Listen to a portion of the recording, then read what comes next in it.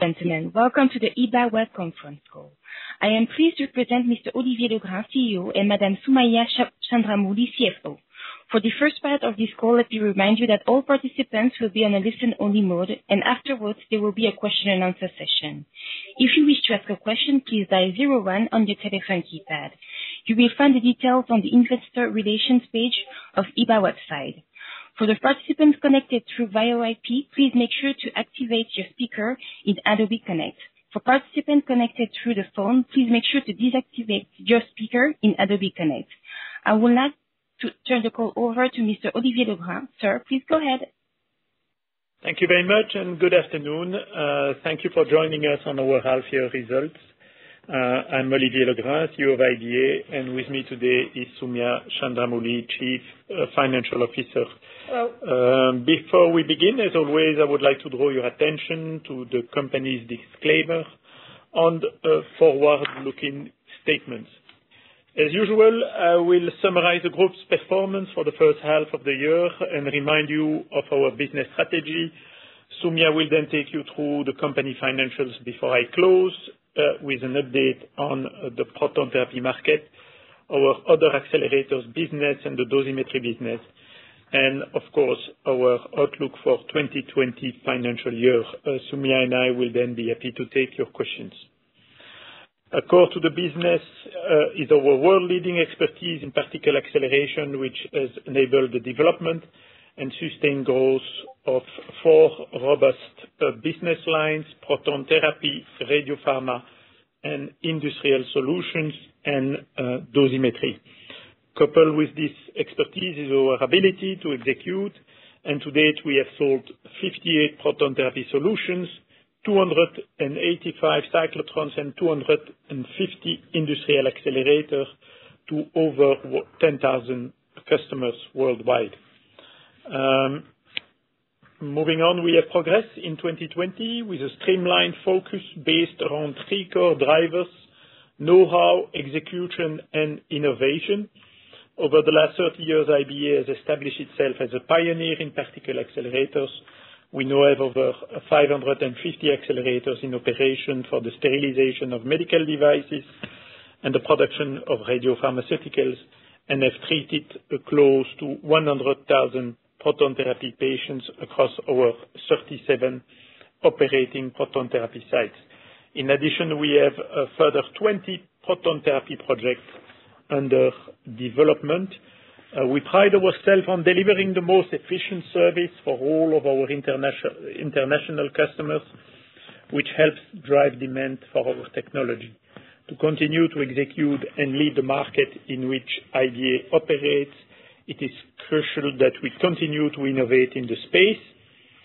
IBA currently employs 200 engineers and experts in research and development, working to increase the affordability, proven clinical benefits, and ease of use for our customers. IBA can also count on more than 500 patents, half of which are protecting IBA proton therapy technology.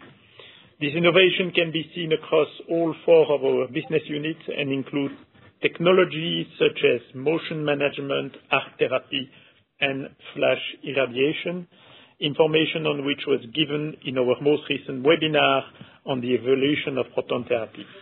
First of all, I'd like to take you through the deal that we have signed and announced today.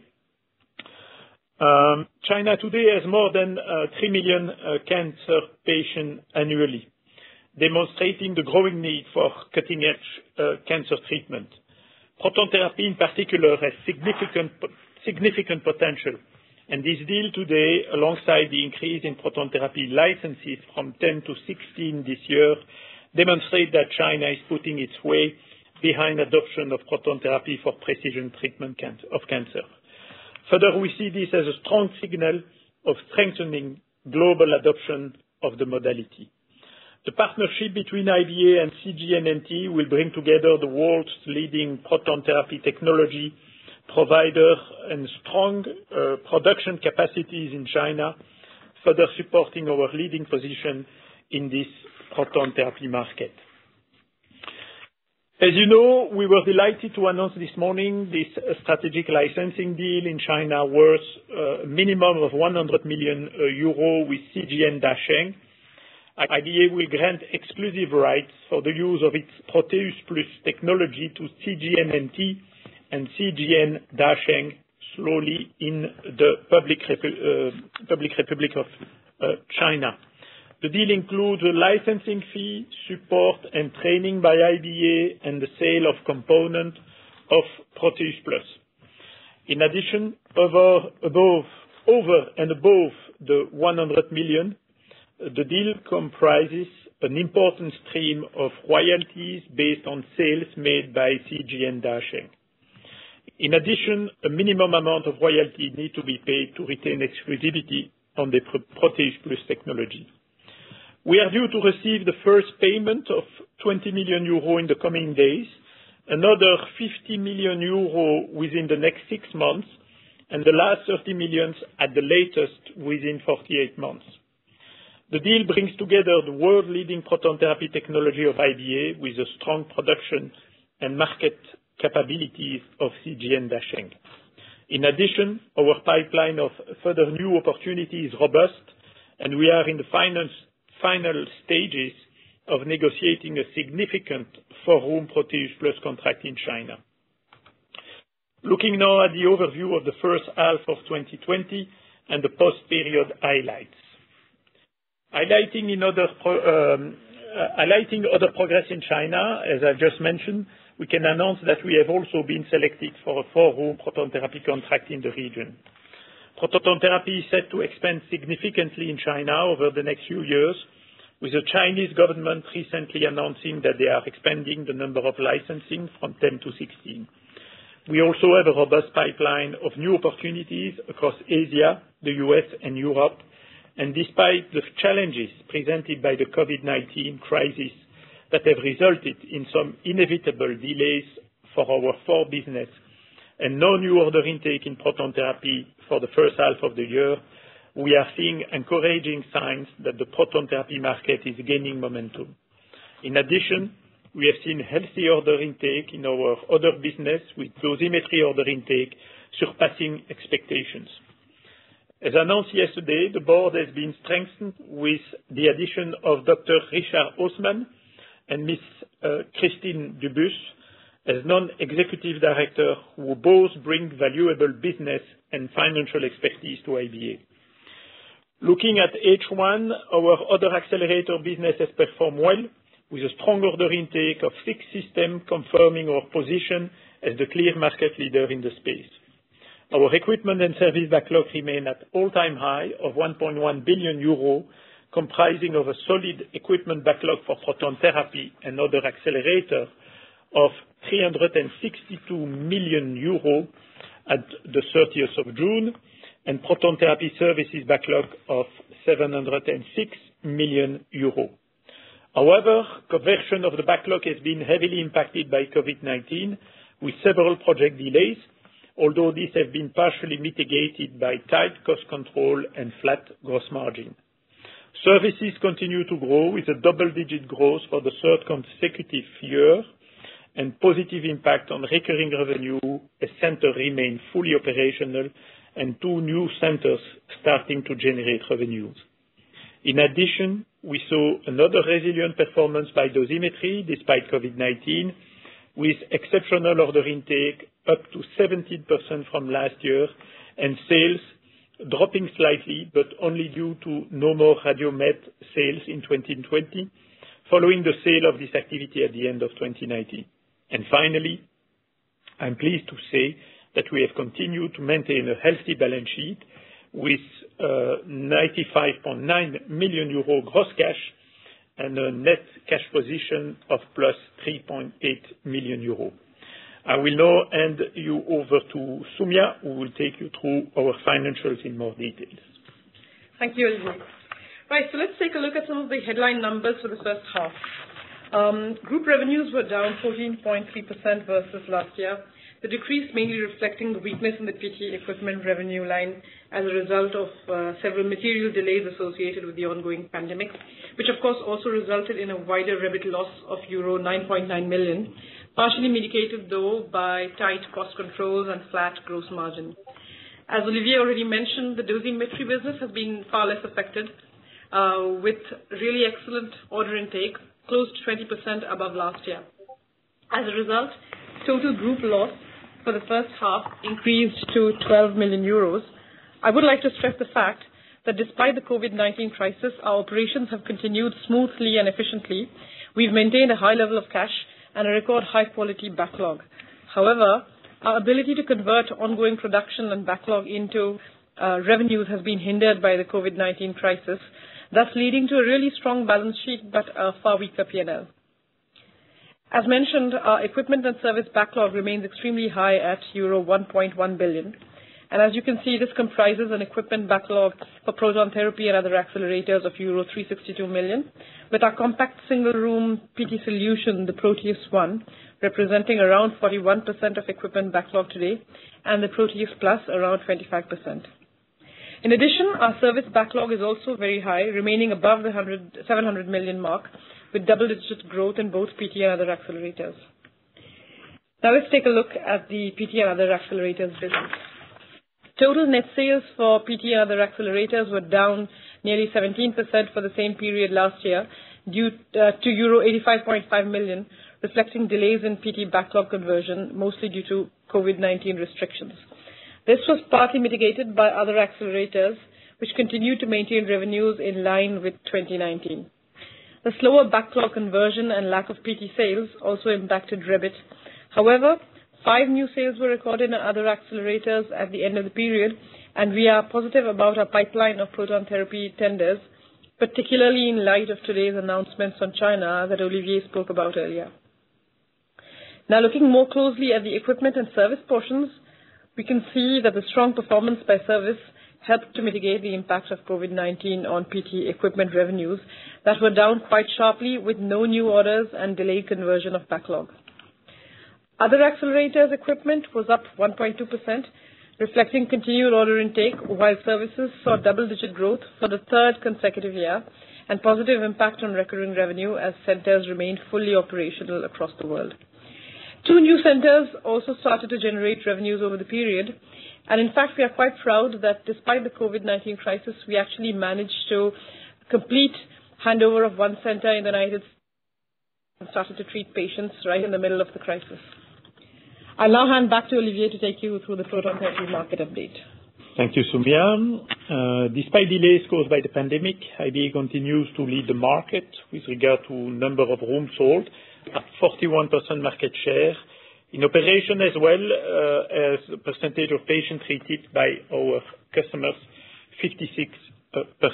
Our market-leading position is testament to IBA's unrivaled know-how in particle acceleration, coupled with our ability to execute, and this was recognized by Unicancer in France, who endorsed IBA, the number 1 vendor ahead of competition for single and multi-room configuration in a recent technical evaluation. We're pleased that over this period, IBA's safety measures have ensured that manufacturing can continue and all suppliers remain open in the geographies in which they operate. On the construction and installation side, at the end of the period, there were 20 proton therapy projects under construction or installation, comprising 14 Proteus One and 6 Proteus Plus. COVID-19 impact on the backlog conversion has meant construction and installation projects have been slowed down in a varying proportion due to lockdown measures and travel restrictions.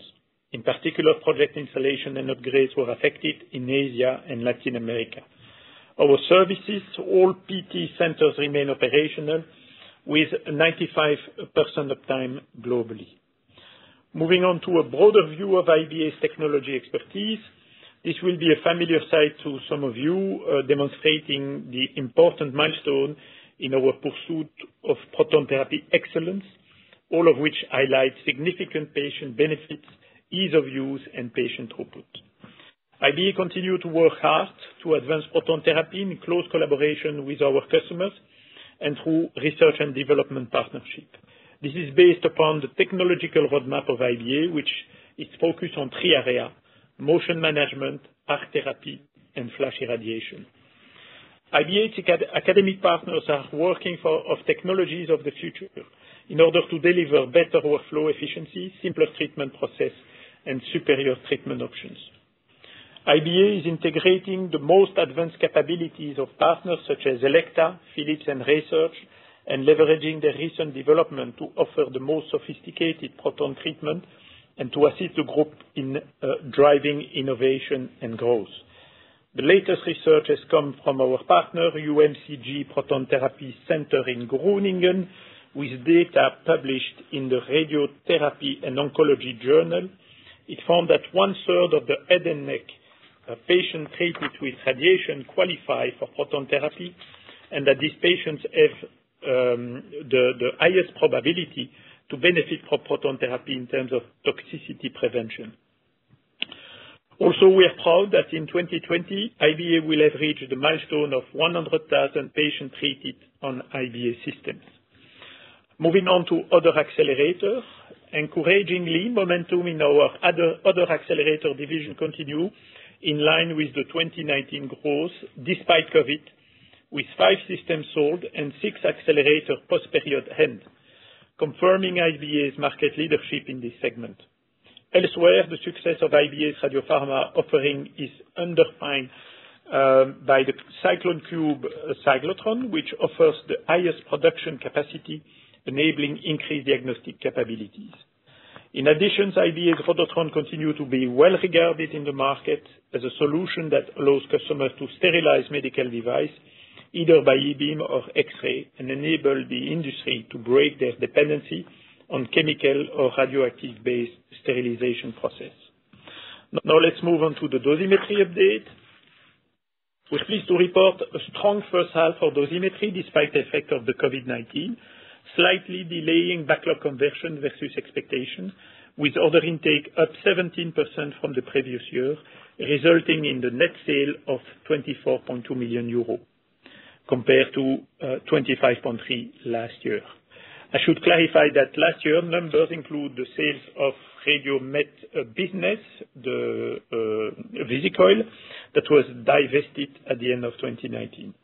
On a like-for-like basis, excluding Visicoil numbers in 2019, the dosimetry business actually show growth of around 3%.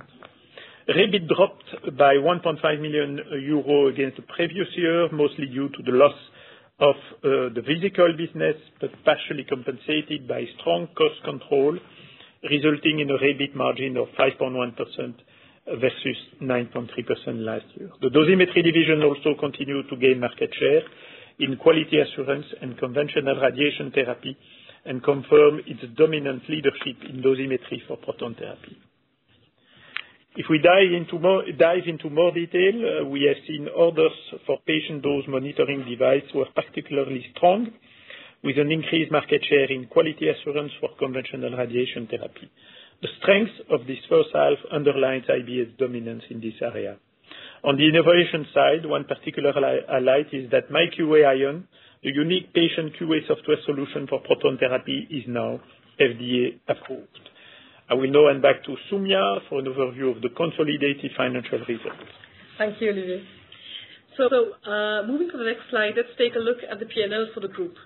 Group first half revenues were euro 109.7 million, down 14.3% on the same period last year. As already discussed earlier, this decline was predominantly due to the delays as a result of the pandemic, with no new order intake in PT in the first half. There were also ongoing delays in the installation of projects and upgrades, which strongly impacted the conversion of backlog in the PT equipment revenue line and to some extent in the other accelerator business. Gross margin was flat year-on-year, with a slight improvement in some areas, despite the effects of the pandemic due to cost control measures compensating for the effects of COVID.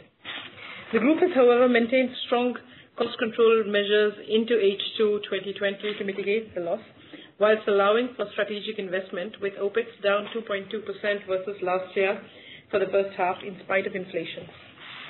Now looking at cash flow, operating cash flow during H1 2020 increased to euro 27.3 million. This strong improvement was a result of careful working capital management, with close follow-up of receivables, prudent cost control, and very controlled spending on production inventory while continuing to ensure timely delivery on all ongoing projects. Cash flow used in investing was negative 1.8 million euros against an outflow of euros 8.8 million in the same period last year, which was related to the hadron therapy investment. Cash flow generated from financing was euro 24 million, mostly stemming from the drawdown on the euro 30 million 5-year amortizing term loan negotiated at the end of last year. As a reminder, we still have an undrawn revolving credit facility of euro 37 million available to the company. I'll now hand over to Olivier to finish the presentation with a brief discussion on Outlook. Thank you, Soumya. It is quite clear that this has been a challenging period for IBA and for proton therapy, but it has also shown the resilience of other parts of the business with dosimetry, service, and other accelerators all performing well.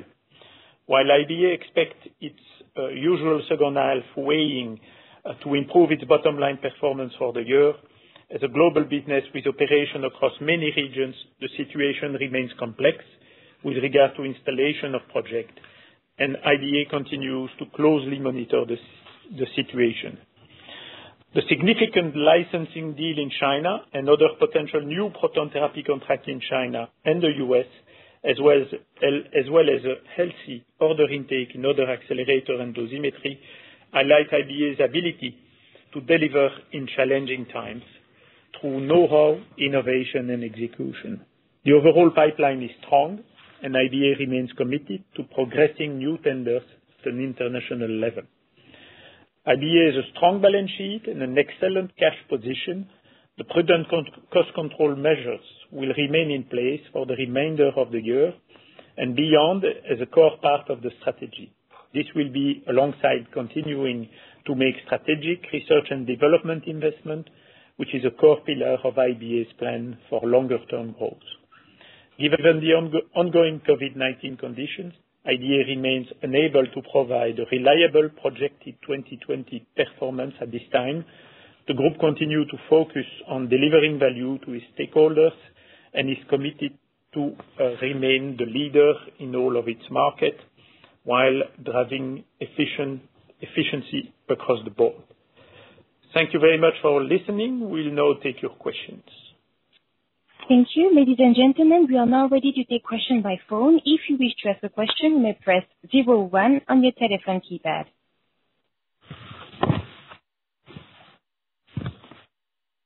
We have one first question from Mr. Kip Lee from Jefferies. Sir, go ahead. Oh, thank you. I have three, please, related to the Chinese licensing deal. Firstly, just on the milestone payments, what are they linked to? Is the payment linked to any new system sale, or is it linked to any other factor? And the second question is on the economics. So if CGNNT sells a system, do you get a certain percentage of the order as revenue? I guess how does that economic work between you and the partner? And my third question is on. Go ahead. My third question is just on the 5 contracts which you are allowed to enter. Is CGNNT allowed to participate in those tenders as well? Thank you. Right. Thanks, Kit. All right. So in the order in which you asked the question. So first of all, on the payment milestones for the 100 million, as you mentioned, the first 20 million is basically payable upon signature of the contract. So it becomes payable now and will be executed in the next couple of weeks. We then have a first milestone, 2 milestones actually, which are based on IBA delivering certain technology-related information to CGNNT and to CGN Dashing, and on delivery of that, we will receive an additional 50 million euros, which potentially will happen by year-end, at the latest by a little bit around that date. And then there is a third and a fourth milestone, which are related to the first sale of PT in China by CGN Dashing. And on those two, there is a milestone which is basically related First, to a certain level of training that needs to be delivered to the CGN Dashing team, and the second one is related to the acceptance of the final room of that first sale. However, for those last two milestones, there is also a long stop date. So at any rate, it will be the earlier of the two, either the training, of course, and the acceptance of the last room, or the 48-month period that has been mentioned earlier on. On the economics of the royalties, yes, indeed, as you mentioned, basically there will be a certain percentage of sales that will be paid to IBA on every sale made by CGN Dasheng in China. And there is also a minimum amount of royalties that need to be paid to IBA over a 10-year period in order for CGN Dasheng to retain exclusivity on the Proteus Plus technology. It's also important to mention that there's royalties on the equipment sales, but also on the service. Correct. Indeed. And then on the last question, the 5 contracts, no. These are contracts which IBA will be able to complete on its own, and CGN Dasheng is not expected to tender on those projects. So there's actually a list of 5 prospects where basically it's let's call it IBA territory. Great. And just on the royalties, can you just give us a steer on, the percentage terms? Are we talking about 30% of the order value, 40? Just a ballpark number, that would be great. Let's say it's a very substantial amount, given the profitability that we expect on these contracts. And basically, it's a reiteration for the fact that we will be giving access to the technology now, but which will continue to allow future sales on the potential that we already mentioned during the presentation in terms of the number of Proteus Plus systems that could happen in China. So we're not giving an exact number on it, but let's say it's quite a sizable percentage of sales. Okay, and is that linked to the sales cycle as well, or do you get a different phasing with that revenue recognition? I guess historically, it's more or less linked to the same cycle indeed. So basically, if the contract lasts for 3 or 4 years, the payments will be made out over that period for every single contract. And on installation as well, in terms of the phasing. And on the service.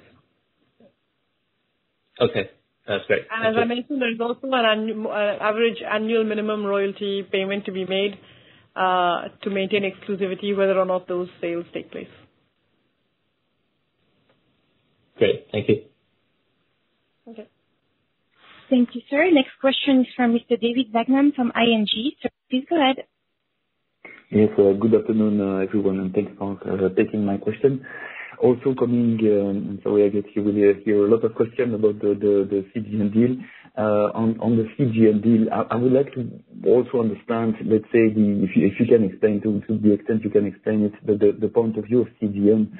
When we look at the consideration, let's say the amount that they're about to pay, actually, I was wondering whether they considered directly investing in IBA, or even, let's say, even acquiring a substantial chunk of IBA. And related to that, let's say, if you could explain the logic from their point of view.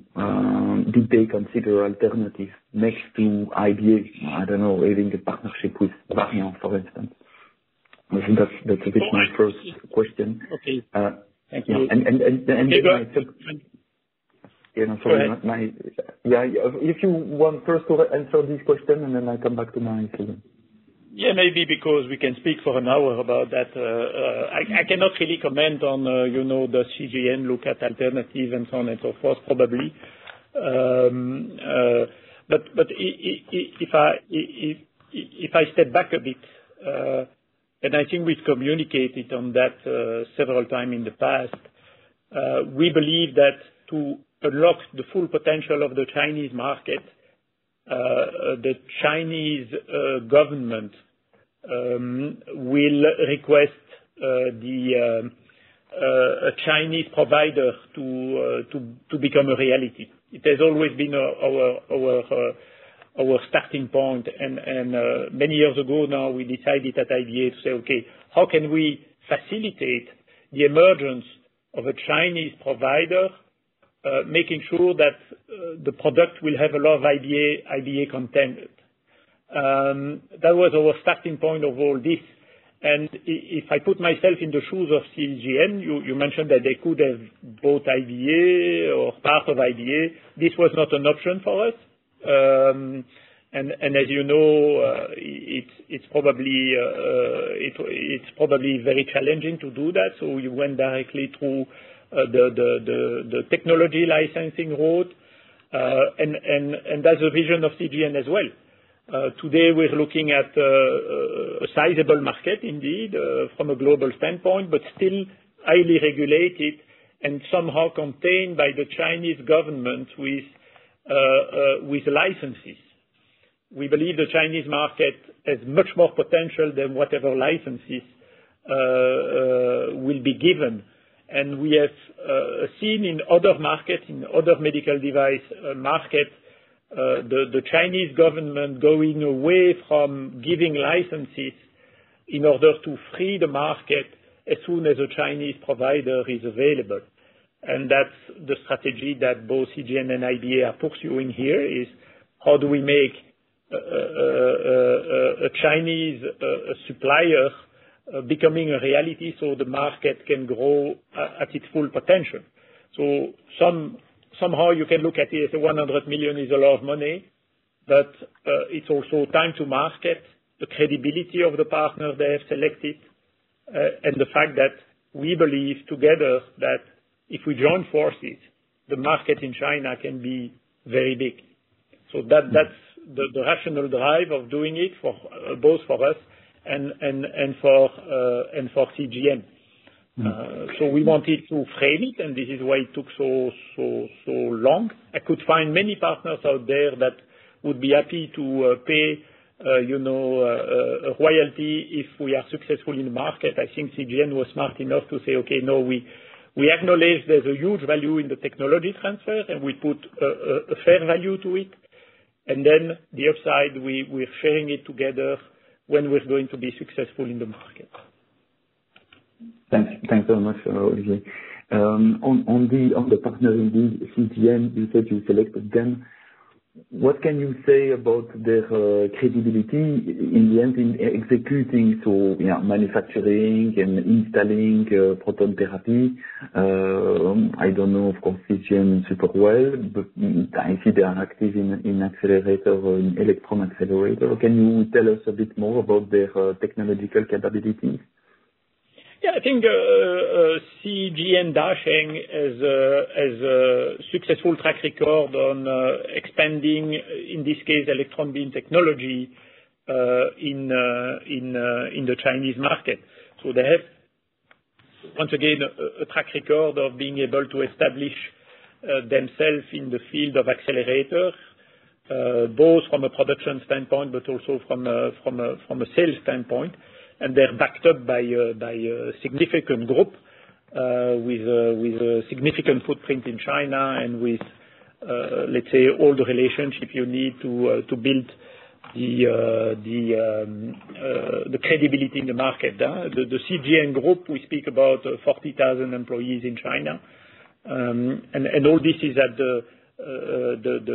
it's available for Dasheng to actually roll out the proton therapy technology as they did for the electron beam accelerator. They have also this vision.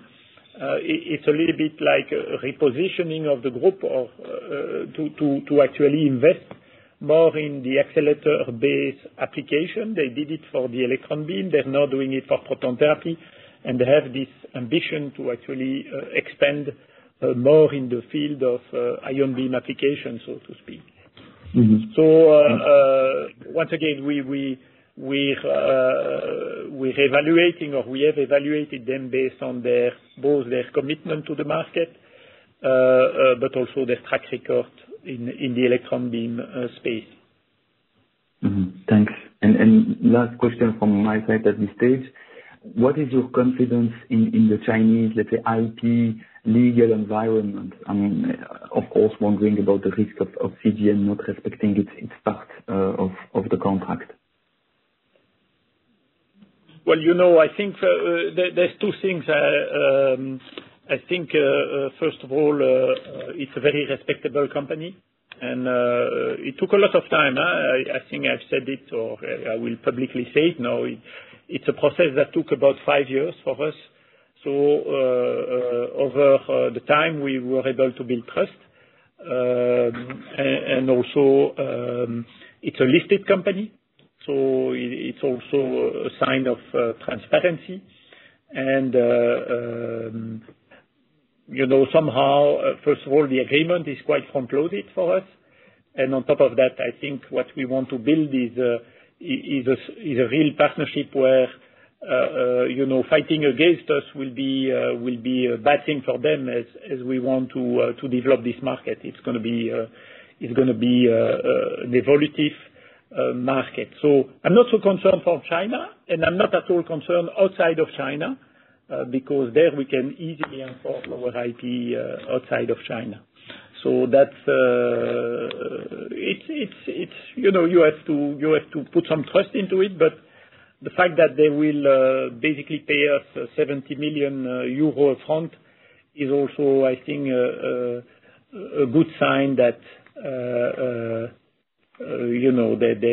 they basically want to leverage and get something back. So I think the fact that they're paying upfront is also a testimonial, I believe, to the fact that they will behave later on, because in order to recoup and to have a good return on investment, I think we need to build a healthy relationship between the two companies. Thanks very much. Thank you, sir. We have a next question from Mr. Lenny Van Steenhuis from KBC Securities. Sir, please go ahead. Yes, thanks for taking my question. So with today's deal, we can assume that apart from the 5 ongoing negotiations, further tendering in China will be performed by CGN. I was wondering if you will continue to provide support in this tendering process, and how we should feel about CGN's competitiveness, as this is, of course, a player with a track record, let's say, in industrial applications for accelerators, but not necessarily so in medical equipment. So will you guide them through, let's say, this tendering process as well as they get to grips with the medical equipment sector? Yes, definitely. I think we don't want to disclose on the royalties, but I think we kind of imply that it's let's say it's enough for us to really put support behind CGN, because there's a significant upside if they are successful. So we will definitely guide them. The other thing that I want to mention is that here we speak about the Proteus Plus technology. We don't speak about the Proteus One technology. So IBA will keep, let's say, a marketing and sales effort in China. So we will. It doesn't mean we will completely leave the space. Quite the opposite. We will reinforce our market presence that we have today with the support of CGN. Okay, thanks for that comment. And I noticed that in April of last year, so 2019, CGN already signed an agreement to build a PT center. Is this center also already incorporated in the collaboration? Will this also be a center based on IBA technology, or is this also separate from what was disclosed today? Yeah, it's there's a lot of announcement in the Chinese market. I think that this one in particular was probably a positioning. So there is no current CGN installation going on. Okay, thanks for that. Perhaps a last question from my end is more relating to the acquisition of Varian by Siemens, which was, of course, huge news in the sector. I was wondering if you have a feeling on competitive pressure changing after this event, whether you feel it will increase or decrease as Siemens perhaps has different priorities compared to Varian at that point? Yeah, well, first of all, I'm not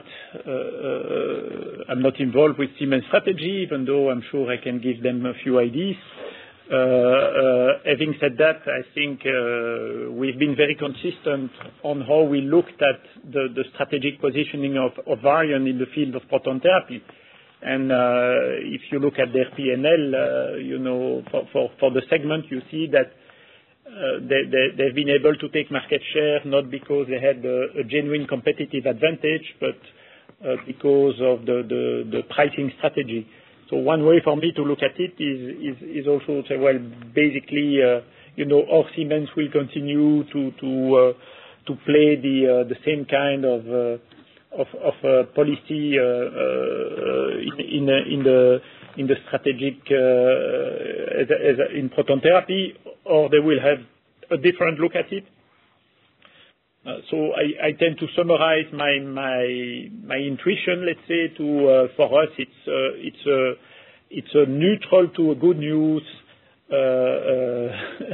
That's how I look at it, or they continue and it's business as usual, or they have once again a different look at it, maybe play it a bit differently with more based on the value added they bring with the portfolio, and we might see a little bit less of a price pressure in the market. So, but once again, I cannot decide for Siemens. And the other thing is that they've paid a significant price, and they have announced they are searching for 300 million synergies. So that's also something that we keep an eye on, and it has to come from somewhere. So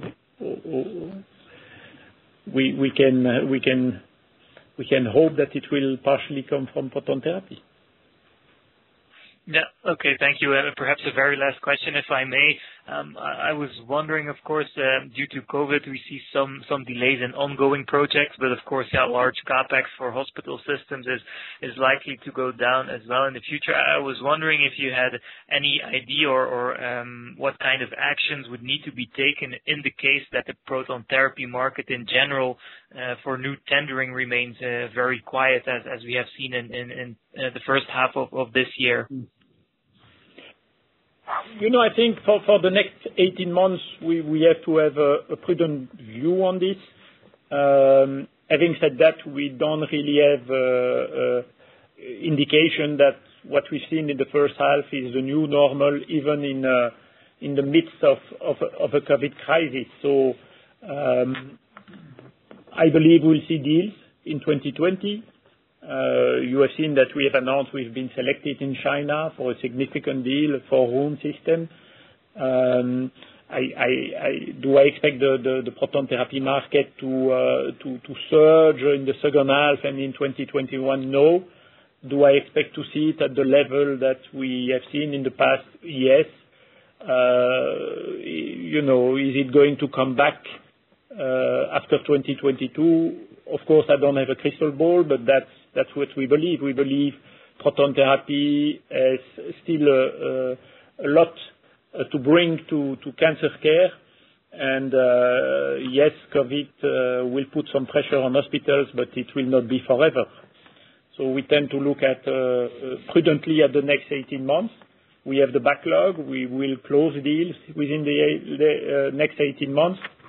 We have a very strong balance sheet, so let's take the right decision so we can be ready with an even more competitive portfolio when the market will come back, let's say, as of 2022. So to summarize, I think not to expect a huge number of orders in the next 18 months, but still enough order for us to continue to operate at the level we operate today, and be ready for the period after, where I believe proton therapy market will come back. Okay, very clear. Thanks a lot for that. Thank you. Thank you, sir. Next question is from Mr. Matthias Meinhardt from Kepler Cheuvreux. Sir, go ahead. Yes, hello. Good afternoon. A couple of questions also from my end. First, on the Chinese licensing contract with CGN. As you already gave the indication yourself, the contract is only done for Proteus Plus and not for Proteus One. Could you maybe give a little bit more color on the rationale behind that? And also, how do you judge, or maybe the contract prevents this, but how big do you judge is the risk that they use your P Plus technology to develop something more compact and take on competition with that?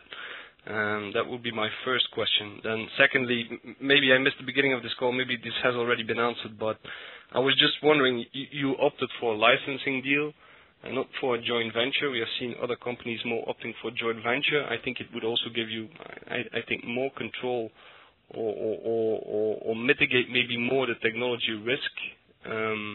So I was wondering, why did you opt for this licensing structure, not for the joint venture? And then thirdly, was actually on the prudent view you have on the order intake. Now, if I read the press release, I would was left with the impression that you were remarkably more optimistic on order intake. So I was thinking that we were going to see maybe 10 rooms being announced over the next 6 to 12 months. So could you maybe give us a little bit of more indication of which tenders are, or how many tenders are ongoing presently, and also on how fresh those contacts have been? Because I was a bit surprised to see such a comment in the press release. While on the other hand, I would think that financing at this point in time would, for such contracts, would be more restricted. So if you could give us a little bit more feeling on that as well. Thank you. Okay. So don't hesitate to jump in if I forgot part of your first questions. But first of all, P1, why P1 and why P Plus and not P1? Because basically we didn't want to talk about P1. I think the P1 platform, we see it as significantly more advanced.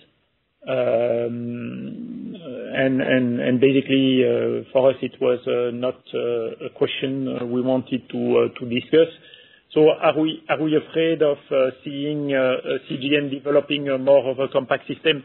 Today the agreement is on proton therapy. So whatever they do is covered by our agreement. So namely the agreement provides they can develop a Proteus One-like technology, but it will be covered by our agreement, so they will have to basically fulfill and pay royalties on it as well. And on top of that, because of the licensing situation in China, the Chinese market today is really Proteus, or let's say multi-room only. So we're pretty well covered from a contractual standpoint when it comes to our IP in China, as I tried to explain. Having said that, it takes a lot of years to develop a proton therapy center system. We used to say 7 years. They will be, and we will be busy with them to operationalize the multi-room aspect of it. And I think, they'll be busy enough. So even if we could think of a potential danger in the long run, it's very well covered by contractual commitment. It will take a lot of time, and they'll be very busy with that. Having said that, once again, it's a starting point, and we'll have to make the relationship lit and make sure it's a win-win and we're successful together. So there is no reason why we should go away with competing to each other. On the JV versus in licensing, it's a choice we made. Indeed, we could have gone. We're not very concerned about controlling the IP. I think, and also as I mentioned earlier in the call, we wanted to really have a two-step approach. One is to put the right value to the technology transfer, and then to build common business so we can benefit from the growth. And we felt the in-licensing was an elegant way and a very straightforward way to put the right value on the Proteus Plus technology while preserving the upside.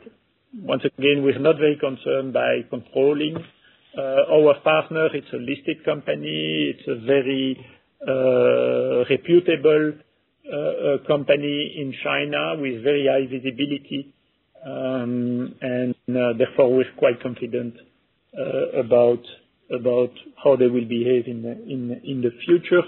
And when it comes to order intake, you said I would expect to see 10 rooms after reading your press release.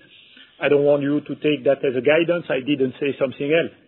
If we announce a 4-room deal in China in the next few weeks or months, we still have another 12 months to announce another 6 rooms, which seems to me very reasonable. If I look at the pipeline and you were asking about the freshness of the contact, we entertain a multiple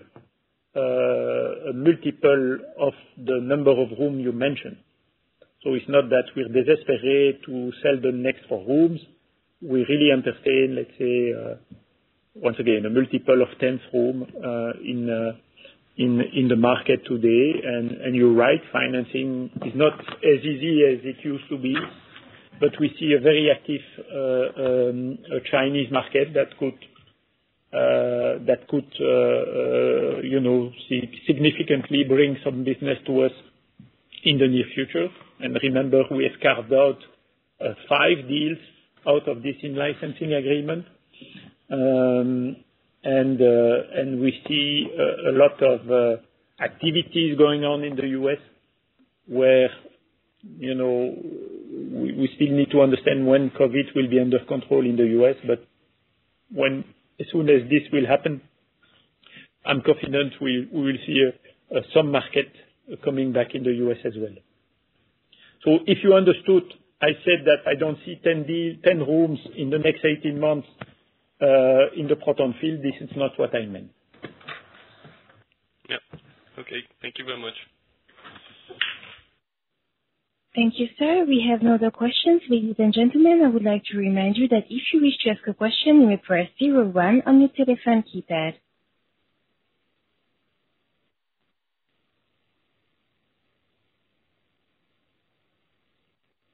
We have a next question from Mr. Thomas Guillot from the Degroof Petercam. Sir, go ahead. Hello, gentlemen. Thank you for taking my question. Just one regarding the gross margin. So regarding the services sales, it tends to be quite good actually for the first semesters. Regarding equipment, it tends to decrease obviously because of the lack of backlog conversion. Just wondering why the gross margin did not increase. You repeatedly said in the past that the services would have expanded, would expand the gross margin. Just would like to ask how should we look at the ongoing gross margin, and if services will expand the gross margin in the midterm. Thank you. Okay. Maybe I can start just one more technical portion of things. So indeed, but normally gross margin should indeed be increasing, but as we mentioned during the presentation and in the press release, we have had to absorb the effects of COVID. And one of the effects has been that while we have staff and we have mobilized resources in order to be able to build up our project plans on time, several of those projects have been delayed. And we therefore have a certain level of inefficiency in our production. Again, if saying inefficiency, it means that basically we've produced a little bit ahead, and so we've had to mobilize more resources than required at this point in time. And also we have people who are hired and ready to go, but who are not able to travel on site. So we have had to absorb some additional costs, and that is what has basically compensated for a certain level of gross margin improvements on projects.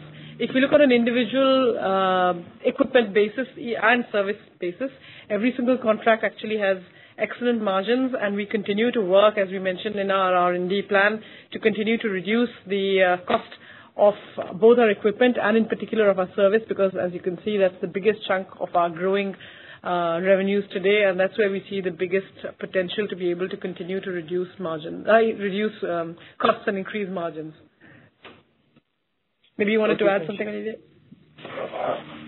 I think indeed, I think what we see, which is a bit frustrating for us, is a lot of gross margin is stuck in the backlog, and this gross margin should move to the P&L. Will have a much better coverage of our cost.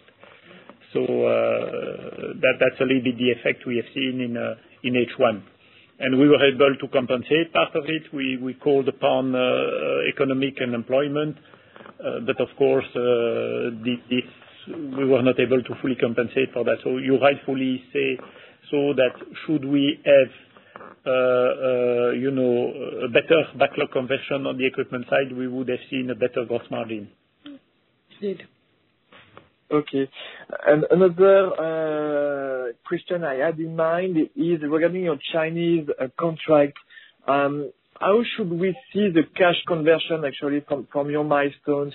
Meaning, what will be the cost of goods you will need to share with, the OPEX you will need to share with your Chinese partner? Should we see the 100 million as a full cash conversion, let's say, payment, or should we see some expenses on that amount? Thank you.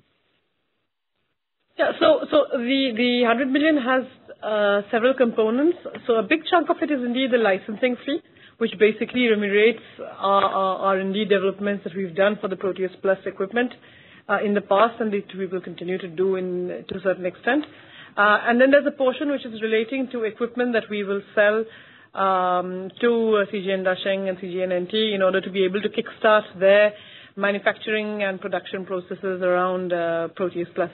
So there will be some expense, but indeed, as I said, the expense will be more on the production and equipment side than on the licensing side. Of course, we as part of the deal, we're also going to be giving licensing support. So we will train their staff and we will give them support on implementing the know-how that we will transfer to them. But again, the cost will mostly be on the equipment side of things than on the licensing side, because that is basically R&D that we will be sharing with CGN going forward.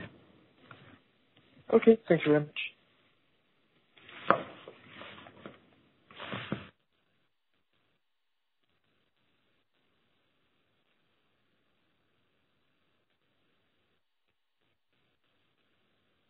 Okay, so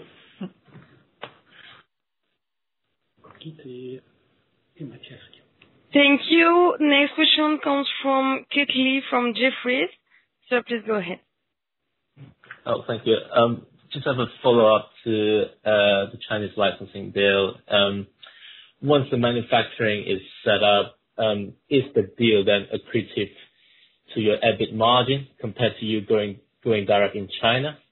And I have another follow-up just on your order backlog. Do you see some risk of some of the orders aging out? Maybe some customers are now, either postponing the installation or thinking about, or revising some of the timelines. So do you see the risk of aging out in the backlog? Please, thank you.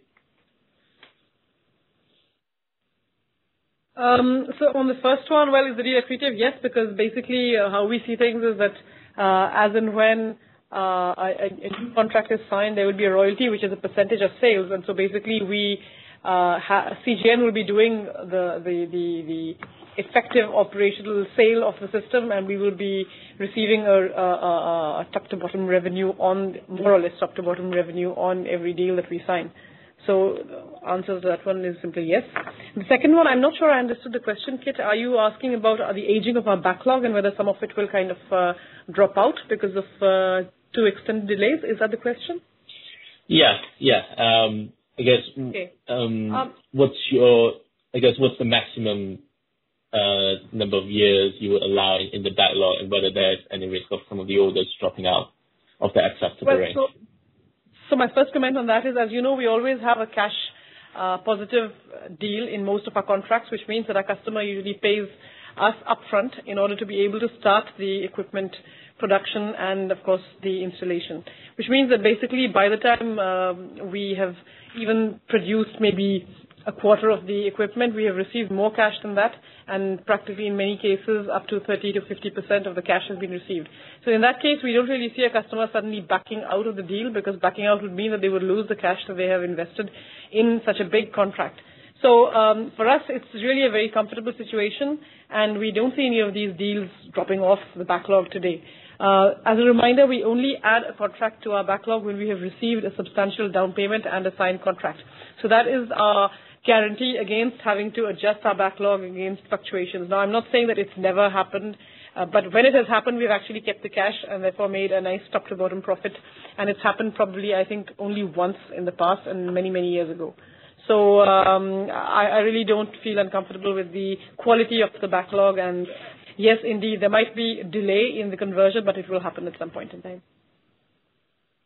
So at this stage, we see a quite limited impact. Of course, some cities are still in lockdown and things like that. So depending on when we can resume or when the customer can resume construction.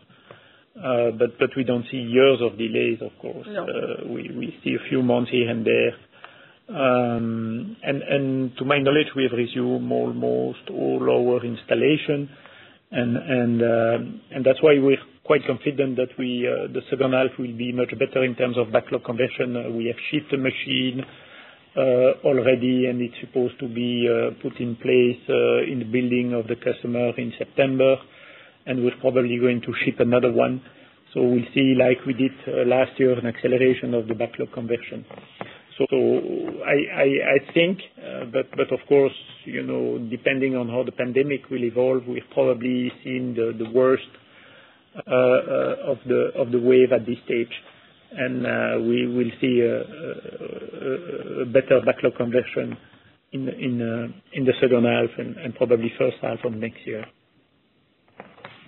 And maybe one other point on that is also that in all of our contracts today, we don't have any issues with IBA, for example, being directly responsible for any of these delays. It's again either down to the pandemic, which restricts travel, or even actually the construction site not being able to complete on time because of access issues for the staff who are working on the construction. So again, we don't expect something like penalties and stuff like that to hit our P&L. It's actually the other way around. We're actually now in discussions with each and every customer who's delayed to see how we can mitigate the impact of any additional costs on IBA rather than actually suffering from any penalties that the customer might want to impose on us. So all in all, I'm in a very comfortable position. Thanks. That's very helpful. Thank you. Thank you. We have one last question from Mr. Matthias Malhout from Kepler Cheuvreux.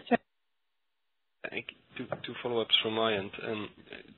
Just on the gross profit margin, actually, I kind of appreciate that if PT equipment sales go back up, that absolute gross profit would rise. But I was kind of thinking that there is a risk that gross margins would be down, given the fact that some of the contracts, if I recall correctly, are signed at increased competitive intensity. And I thought last year we saw a quite negative effect of contracts coming into the sales with lower margins. So I just want to appreciate that I did understand that correctly, that you also think that gross margin will go up, and not only absolute gross profit. And then maybe on OPEX, I was just wondering, the level we have seen in H1, will this be approximately the level that will be also relevant for H2? And has there been any impact from any government measures of temporary unemployment or that are actually quite material and that will reverse or not? Thank you. Okay. So on gross margin, so first of all, yes, indeed, we have had to suffer some competition squeeze in the past couple of years, and that has had an impact on some deals. But at the same time, we have been able to sell several other deals at excellent margins also. So basically, if you look at the overall mix of contracts, yes, I would say that we have been affected for the equipment portion of our business, but it's not that drastic. I mean, it hasn't gone down to crazy levels. Now, the percentage of gross margin in a particular year also depends on the mix of which projects progress faster than others. So if we have certain projects which have high margins which progress more than other lower margin projects, then that can have an impact positively. And in other years, if there are lower margin projects that progress So it's really down to mixed, but I would say on average, we are pretty flat versus last year on equipment. Now, what we have had this year is that while we've been flat on equipment and slightly growing on service, we've actually had to absorb the effect of COVID and the fact that the amount of gross margin in absolute value, as Olivier mentioned, is much lower than last year. We're 70% down from last year in equipment, means that we have a lower capacity to absorb our overhead costs, which are not variable. So that is what has affected the gross margin percentage. So I would say that we would at least remain flat or improve in the coming months. The second thing on OPEX, your question was H1 versus H2. Well, we'll try to do better. But let's say that we expect to remain more or less in line with what we've spent in H1 and H2, and so we continue all the measures. We have benefited a little bit from economic unemployment, especially in Belgium and in Germany, but nothing major. So we don't expect that it's going to be kind of, a big impact in H1 and then nothing in H2, and therefore seeing a big increase in costs over H2. Also because, as we mentioned during the presentation, manufacturing has actually continued at reasonably normal levels. And I had mentioned earlier some level of efficiency, but which is minor and which has been absorbed to a certain extent by the economic unemployment. Yeah. But I see that selling and marketing expenses are actually quite down. That's mainly travel, or are there any other reasons? Because it kind of travel, all the conferences, trade shows were cancelled. So hopefully we can resume some of it, but I'm not very optimistic that we will resume it in the second half of the year. So indeed, I can see the same kind of OPEX spending, maybe a bit more depending on how the end of the year will unfold. We're in hiring freeze, of course. So here as well, until we have a better view and we see an acceleration of the backlog conversion and some potential more deal coming in, we'll remain in hiring freeze. Okay, very clear. Thank you. Okay. We have one last question from Mr. David Wagner from ING. Sir, please go ahead. Yes, thank you. Could you highlight us give us an update on the outlook for political risk in the coming months or the coming year? And I have especially the US in mind, and I understand it's complicated to do. And also an update on the reimbursement policies of insurance companies, again, in particular in the US. Thank you.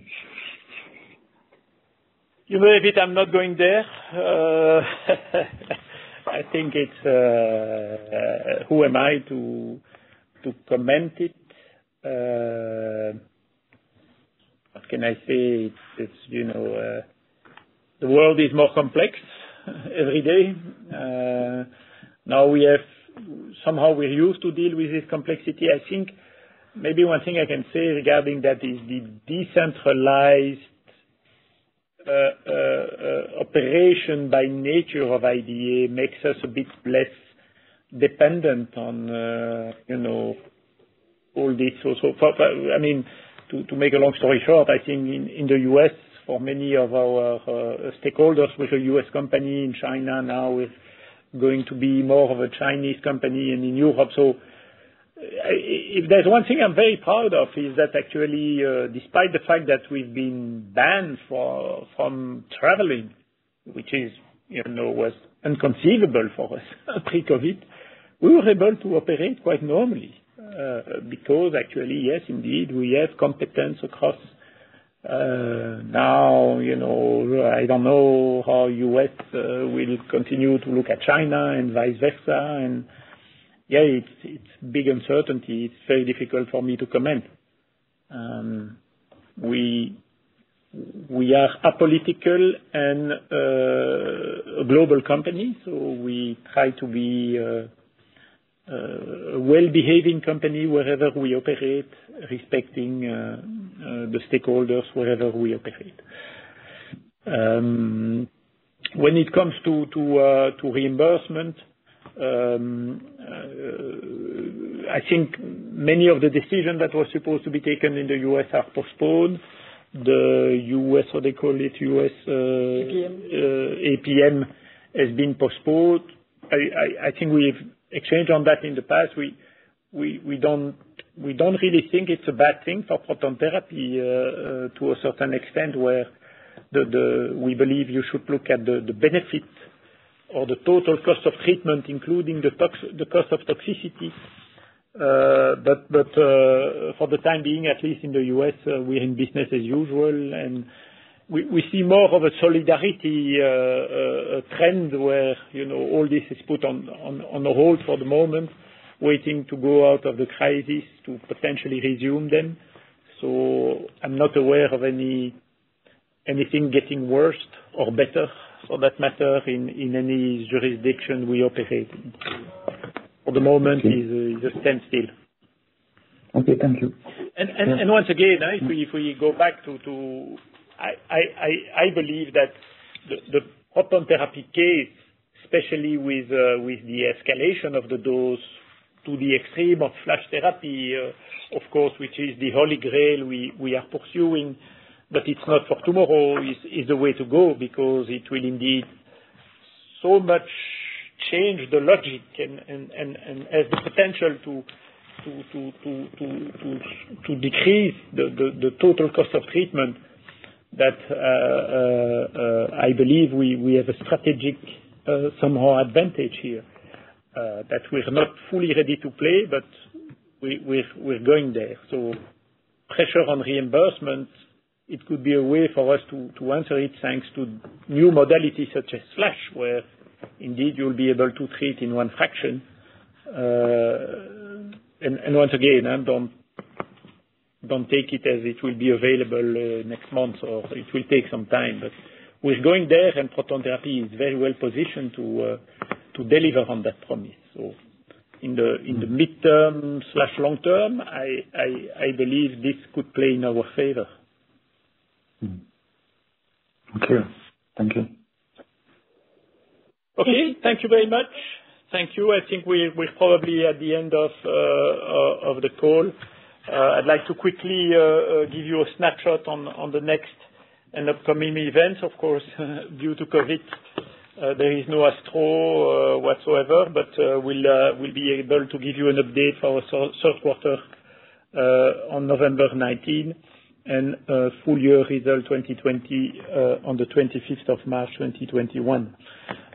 Having said that, I'd like to thank you very much for your time today, and we'll keep you updated on our progress. And if you have any questions, please do not hesitate to contact us directly. Thank you very much, and have a great afternoon. Thank you. Bye. Ladies and gentlemen, this concludes the conference call. Thank you all for your participation. You may now disconnect.